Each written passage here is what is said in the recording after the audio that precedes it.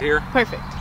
So today we are out at Proeschel Farms near Trenton, Ohio, and they are seeding soybeans while using their homemade cover crop roller crimper.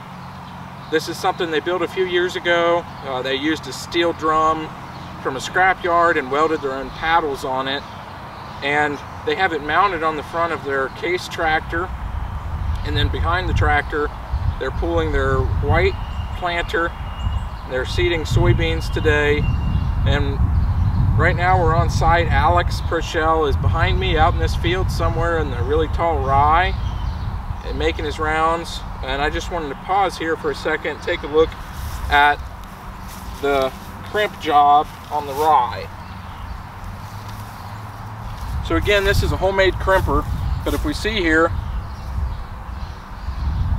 there's a snap point. Here's a snap point. It's getting a good kill. This is I believe this is their third or fourth year on this particular unit. Again, it is a home build, but it seems to work very well for them. And it's mounted on the front of their tractor. They have a front mount 3-point hitch that they've built and adapted. A lot of shop time on this particular unit, but it does get a good job. This is just a cereal rye cover crop. To my knowledge, they've not used it in any other type of cover crop, but what they're doing with the cereal rye is they're primarily using it for weed control, so trying to get away from herbicide usage.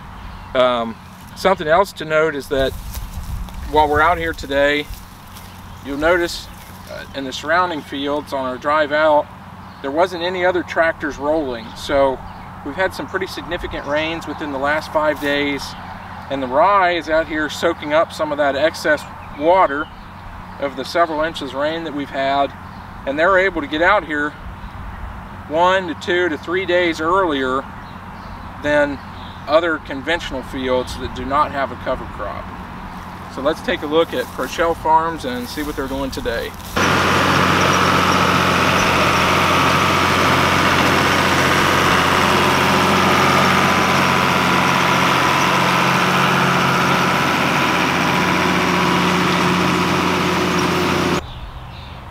Okay guys, this is Alex, and he's going to talk to us a little bit about what modifications they've had to do to their planter, and then in a second here we'll move on and talk about the roller. Alright, we are running a white Agco 5100. It's an older air planter. It's a pretty simple planter, easy to use, easy to run soybeans with. We haven't done a whole lot as far as specializing it to run into our rye.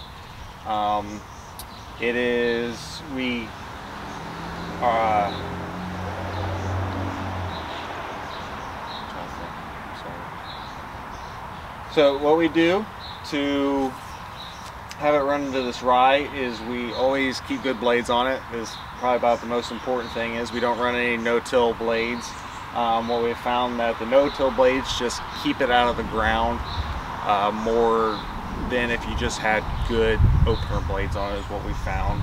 On a 5100 white, we don't have a good option for heavy down pressure springs on these planters, is one of the downfalls of them. They're a rather lightweight unit. So what we opted to do is we took the insecticide boxes off of the rear and added these John Deere combine weights off of old 6600 John Deere. We put 2 per row, and we have found that that does a very effective job of sliding through the rye. Occasional spots where it's really heavy, we will have some trouble with it still cutting the residue, but most of the time it does a very good job at that.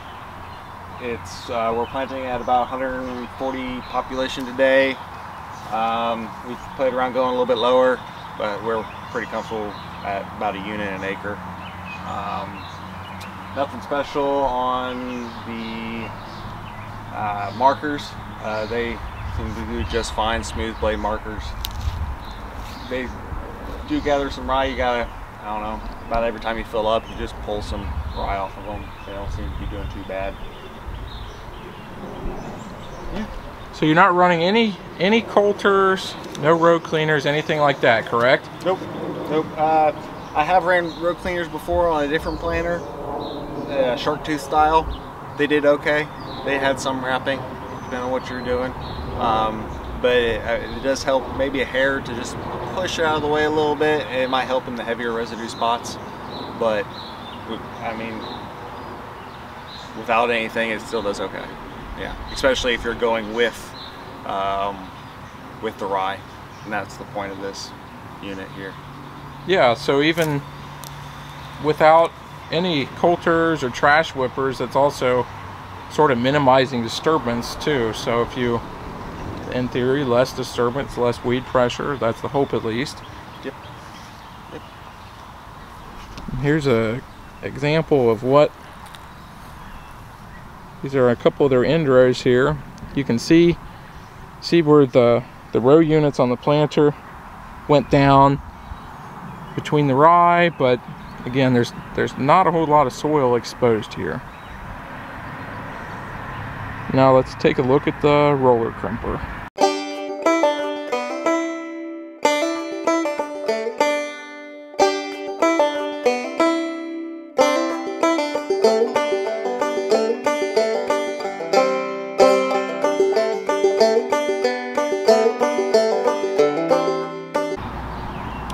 Alright, and this is a front view of their roller crimper and planting tractor unit, and Alex is going to talk to us a little bit about that, because this is something that you can't really buy commercially manufactured. This is a little homebrew unit right here. So we built this roller crimper about 4 years ago, I want to say. We've used it a little bit since then. We haven't gone quite full scale with it yet. It works really good. It's about 15.5 foot wide, about 16 overall.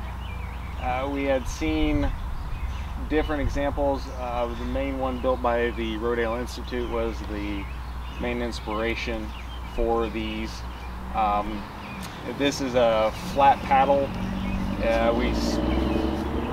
I couldn't, since I had built this, I couldn't quite figure out how to do the helical design of the Rodale Institute's version, although I think it's probably a very good design. In our home shop, we couldn't quite figure out how to do that. So I built this one with flat paddles. We offset paddles as much as we could to maximize pressure per paddle, to maximize the down pressure, and to have better crimping action.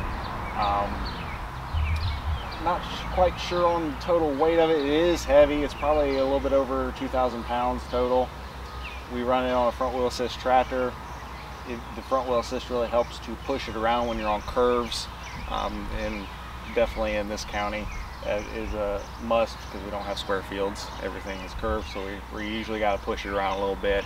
On a two-wheel drive tractor, there's just not enough weight to push it, because when you are on the ground, all of the weight is on the ground. There's no weight on the tractor to help you push it. So the front wheel assist was a must for us, and it really helped with maneuvering and made this job a whole lot easier. It's of course a 3-point configuration. We got a 3-point hitch on the front here. We adapted to this tractor. We can fill it with water if we want to. Right now we actually have oil in it just to keep it from rusting out, and we got good weight on it as it is. So is it completely full with oil, or do you just have enough in there just to coat? Yeah, we probably got 6 or 7 gallons in there of oil. Yeah, we have ran water in it before. I didn't see a whole lot of difference. It seems that when rye crimps good, it's usually because of the growth of the rye, how well it grows, how tall it is, and the density of it is where you get good crimping action, not necessarily the direct weight of this. I mean, if I added 500 pounds to it, I don't think it'd make much of a difference. It's at a good weight already. Where it crimps good, and where it doesn't, it doesn't. And this field is probably actually one of our worst examples in the past 3 years for the crimping action. It got planted very late. It was into December by the time we got this field done. So our best areas for crimping is usually the overlapped areas on the end rows. You see it the best. And then of course in our traditionally good spots in the field, they'll crimp good there. But the late planting of it, I think, really hindered the growth of it. And it's a lot like wheat, of course. If you get it planted early, you get good tillering, you get good growth out of it. Sometimes I think we need to maybe even fertilize it a little bit to get a really good growthy plant, because you really want a lot of biomass going down, and it really helps when you have thin stands. It's springy. The rye gets really spindly and just pops right back up, and there's not really amount of weight that you can do to put down on it, except for maybe your tire tracks will put them down, but that's about it. So again, when did you say this field was planted with rye? We started end of November, and due to rain, I think it was probably 13th or 14th of December by the time we got done. Everything did germinate good. And definitely got growth everywhere. And what is your planting method? How are you seeding the rye? So we're usually, right now we have an air box mounted to a vertical tillage tool, and that we're putting it on with. Last year, before we got the air box mounted, we had spread it with just a spreader and vertical tilled it in. And that worked pretty good. It got done a little bit earlier, and it worked pretty good. I'm thinking if we get into a later season again, doing this next year, we'll probably move on to drilling it. I think if we drill it a little bit later, we'll probably get better growth than doing the vertical tillage tool and spreading it on top. I think we'll get better growth out of it for later season. But it's pretty soon. Okay, thanks Alex. Again, this is Alex Proeschel with Proeschel Farms, and we're just outside of Trenton, Ohio today. And we're going to let him get back to work here.